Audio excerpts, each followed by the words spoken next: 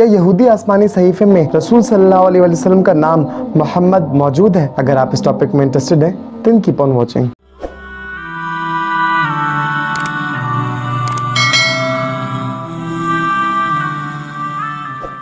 Bismillahirrahmanirrahim. Assalamu alaikum you all and peace upon humanity. My name is Dr. Moiz Jamshed and I welcome you all to my channel. मेरी जानिब से प्यार और मोहब्बत भरा सलाम मेरी तमाम फैमिली के लिए। आप जो भी हैं, आप जहां भी हैं, आप सब मेरी फैमिली हैं। अगर आप मेरे चैनल पर नए हैं तो मैं आपको बताता चलूं, इस चैनल पर हम इस्लाम का एक मुस्बित पहलू उजागर करते हैं और जदीद साइंसी तहकीकात को कुरान और हदीस की रोशनी में पेश करते हैं। तो अगर आप इस टॉपिक में इंटरेस्टेड हैं then consider subscribing. तो चलिए, अब बातें बहुत हो चुकी हैं। Now let's get started with the video. जैसा कि आज की वीडियो के टाइटल से आपको पता चल गया होगा, आज हमने इस टॉपिक पे डिस्कशन करना है कि क्या किसी यहूदी आसमानी किताब में रसूल सल्लल्लाहु अलैहि वसल्लम का नाम मोहम्मद मौजूद है। सॉन्ग्स ऑफ सोलोमन ये एक यहूदी आसमानी सहीफा है जो अल्लाह के नबी हज़रत सुलेमान अलैहिस्सलाम पर नाजिल हुआ है।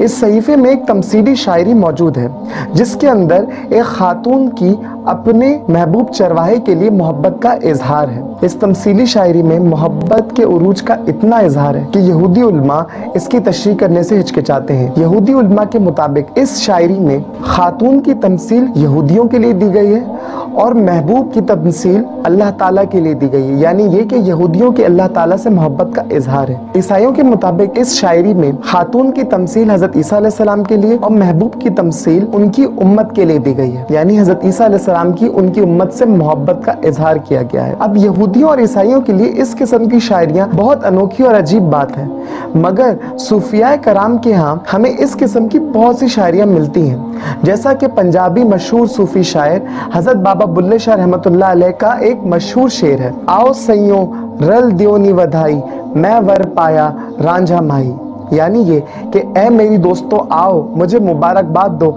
कि मैंने रांझे जैसा महबूब पा लिया है। इसी शायरी में आगे एक शेर ये भी है, चाका वारी शक्ल बनाई, यानी मेरे महबूब ने चरवाहों जैसा रूप इख्तियार किया हुआ है। दर हकीकत इन शायरियों में सूफिया कराम अपनी रूह की तमसील के लिए खातून की मिसाल देते हैं, इसलिए क्योंकि रूह मुअन्नस होती है, और महबूब या चरवाहे की तमसील रसूल सल्लल्लाहु अलैहि वसल्लम के लिए दी जाती है। इन अशार में सूफिया कराम रसूल सल्लल्लाहु अलैहि वसल्लम से अपनी रूहानी मोहब्बत का इजहार करते हैं। ये तो था इस शायरी का एक छोटा सा खुलासा। अब बात करते हैं कि इस शायरी में मोहम्मद सल्लल्लाहु अलैहि वसल्लम का नाम कहाँ मौजूद है। इस शायरी में एक मकाम पर जब सुलेमान अलैहिस्सलाम खातून के महबूब का तारुफ करवाते हैं तो वो कुछ यूं कहते हैं, चुनाचा songs of Solomon chapter number 5 verse number 16 में ये मौजूद है, हिक्को ममतकिम विखुल्लो मुहम्मदिम ज़ैदो दी व ज़ैराई बिनुत यरूशलाइम। तर्जुमा, उसकी ज़बान बजाते खुद शीरीनी है और हाँ मेरे दोस्तों ये बात जान लो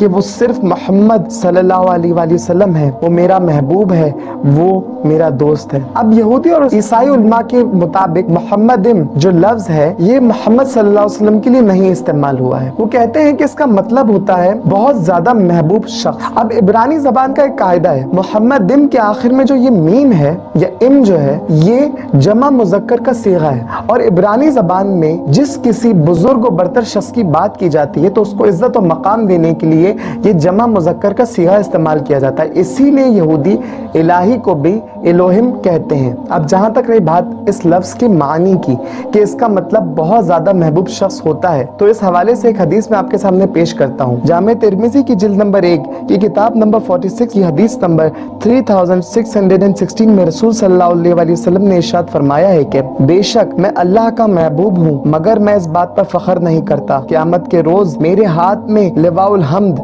यानी ये कि हम्द का झंडा होगा मगर मैं फख्र नहीं करता। मैं पहला शिफात करने वाला हूँगा जिसकी शिफात मकबूल होगी मगर मैं फख्र नहीं करता। अल्लाह सबसे पहले मेरे लिए जन्नत के दरवाजे को खोलेगा और मुझे इसमें दाखिल फरमा देगा मगर मैं फख्र नहीं करता, और मैं अव्वलीन और आखिरीन में सबसे ज्यादा इज्जत वाला हूँ मगर मैं फख्र नहीं करता। सुभान अल्लाह। तो देखा आपने कि मोहम्मदिम के मानी बहुत ज्यादा महबूब शख्स के होते हैं, तो इसमें कोई शक नहीं कि रसूलुल्लाह सल्लल्लाहु अलैहि वसल्लम अल्लाह के महबूब हैं, और इस बात का इजहार वो अपनी हदीस में खुद भी कर चुके हैं। दर हकीकत सॉन्ग्स ऑफ सोलोमन हजरत सुलेमान अलैहिस्सलाम की जानिब से रसूल सल्लल्लाहु अलैहि वसल्लम की बारगाह में पेश की जाने वाली नात है जिसको अल्लाह रब्बुल रब्बुल इज़्ज़त की बारगाह में वो शर्फ़ मकबूलियत अता हुआ कि अल्लाह रब्बुल इज़्ज़त ने इसे अपनी आसमानी कुतुब का हिस्सा बना दिया। इसी के साथ इस वीडियो का अख्ताम करते हैं। अगर आपको मेरी वीडियो अच्छी लगी हो तो इसे लाइक कीजिएगा, इसे शेयर कीजिएगा, कमेंट सेक्शन में अपनी आरा से आगाह कीजिएगा, मेरे चैनल को सब्सक्राइब करें और बेल आइकन को भी प्रेस करें।